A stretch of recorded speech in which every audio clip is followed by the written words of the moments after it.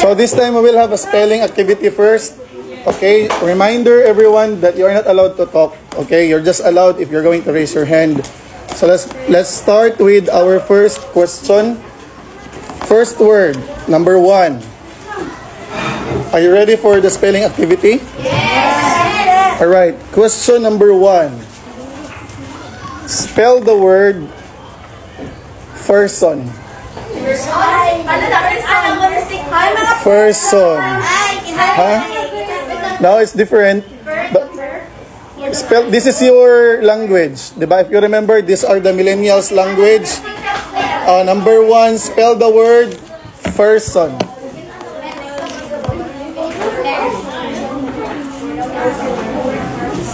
Number 2, spell the word. No. Spell the word aesthetic. Spell the word aesthetic. Aesthetic. Is very aesthetic.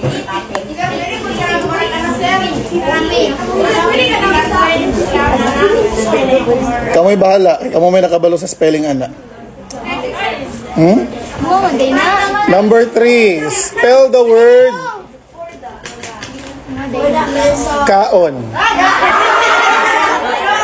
Katawa man mo. Spell the word kaon.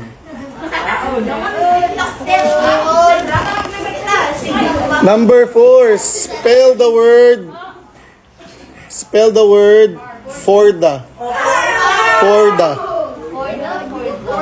Forda. For the bagsak ang person. Next, number 5.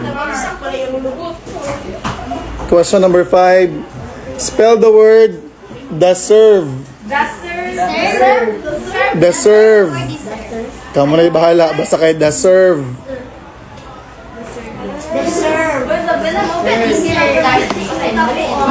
Okay, now, this is the final spelling challenge. Those things or those words are considered to be what? That's actually what is trending in the social media. Okay? Yeah. This time, I want you to correct because all these things are actually misspelled, right? This time, I want you to write the correct spelling of these words. Example number 1. What's the word? Spell the word person. Oops! No. Write the correct word. Tapa dito, di ba? Person. Butangig dash, what is the correct term for that? Unsa gyud ang tama ana niya? Number 1. Number 1, spell the word person. Number 2, the term is aesthetic. What's the correct word for aesthetic? Answer is aesthetic. Spell the word aesthetic. Naay aesthetic, napoy aesthetic. Pero we're talking about aesthetic. What does it mean?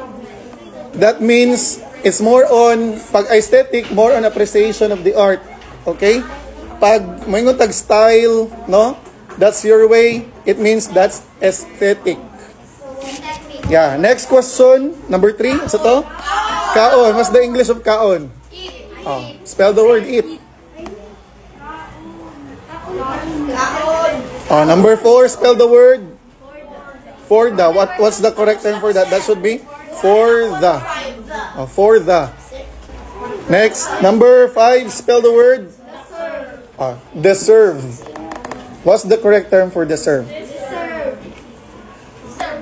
Sige, so what do you think is the reason behind why I let you spell this out? Gone. You don't have any idea? Not sure. It could just be how we're going to spelling TikTok words. You think that we're just spelling out some TikTok words? It's not. Actually, it's not.